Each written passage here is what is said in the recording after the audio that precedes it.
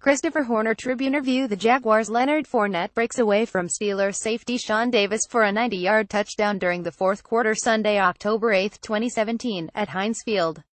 Updated 2 hours ago. Mike Mitchell is never one to mince words, especially on the field to an opponent. So when Mitchell had a chance to tackle highly drafted Jaguars rookie running back Leonard Fournette on Sunday, he didn't let up.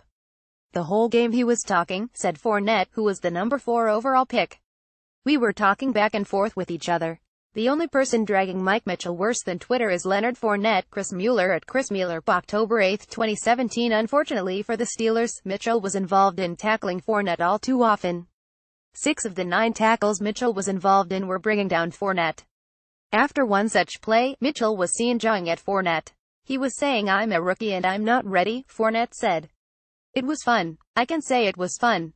Leonard Fournette waved at Mike Mitchell and told him to come get a piece of him. Pic.twitter.com 43TFC3CCXL. NFL update at My Sports Update. October 8, 2017. More fun for Fournette, who had a career-high 181 rushing yards in Jacksonville's 309 win.